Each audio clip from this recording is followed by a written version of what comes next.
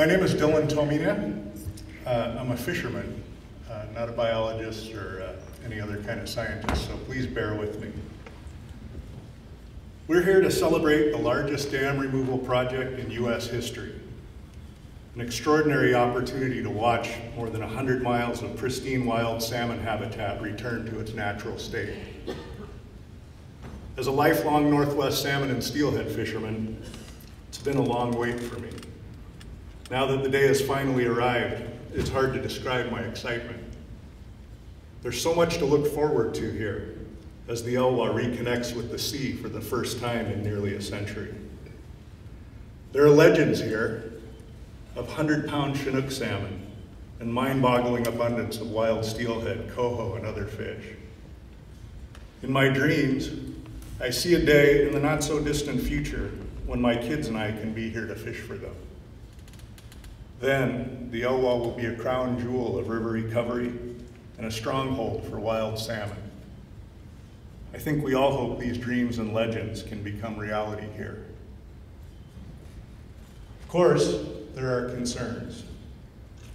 A lot of us worry the sediment load from behind the dams will become too much for the salmon to overcome, that natural recolonization would take too long, that we need hatchery supplementation to speed the Elwha's recovery. I've shared some of these concerns. But I want to turn away from the Elwha for just a moment and tell you a story about another river. On May 18, 1980, Mount St. Helens erupted, sending a wall of superheated volcanic ash into the Toutle River watershed. The result was complete and utter devastation of the river, as tributaries and the main stem itself boiled under 1,000-degree temperatures. If you saw it, or you've seen pictures of the aftermath, you know what I'm talking about. All that remained was a desert landscape of blown down trees and thin trickles of muddy water running over vast stretches of gray ash fields.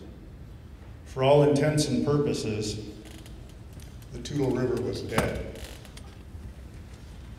Or so we thought. It turns out we underestimated Mother Nature's ability to heal herself. Within 5 short years, wild steelhead were back in what was left of the Toutle, finding ways to survive, reproduce, and miraculously thrive. By 1987, there were 2,588 wild steelhead spawning in the Toutle, a number that far exceeded what biologists considered its carrying capacity even before the eruption. In contrast, that same year, the nearby Kalama River, completely untouched by the eruption, with its high hatchery production, had a return of just 248 steelhead, wild steelhead. Somehow, within 7 years of complete obliteration, the Toutle River had more wild winter steelhead than any other river in the entire Columbia Basin. It's an amazing story. Unfortunately, it doesn't end there. When we saw those numbers in a river we'd written off for dead, we humans decided to help Mother Nature by resuming massive hatchery plants and building a sediment retention dam. The explosive growth of the Tootle's new wild steelhead population responded to our help by stalling and eventually dwindling to match the low returns of all the other hatchery-supplemented Columbia tributaries. This story shows us that wild fish can and will repopulate a barren river on their own, and much faster than anyone ever imagined. It also shows us what happens when man tries to improve Mother Nature. The restored Elwha here has a lot more going for it than the Toutle did. There are pure genetic strains of sockeye and steelhead remaining above the dam, 100 miles of pristine habitat protected inside the national park, and plenty of opportunity for wild strays to repopulate it from the Strait of Juan de Fuca. The sediment load coming down from the dams will only affect the lower main stem river, leaving headwater and tributary spawning grounds untouched. The wild salmon of the Pacific Ring of Fire have evolved to repopulate themselves in watersheds devastated by volcanic eruptions, earthquakes, glaciers, landslides. They've been doing it successfully for millions of years.